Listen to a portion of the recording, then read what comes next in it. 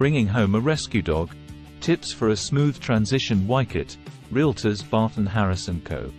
October is known as Adopt a Shelter Dog Month, a time to recognize the importance of adopting dogs from shelters and rescue organizations. When you choose to bring a rescue dog into your home, you are not only providing a second chance to a deserving furry friend but also saving a life. Here are some tips on how to introduce your new furry family member to your home. Maintain a consistent routine and provide them with a safe space where they can retreat when they feel overwhelmed.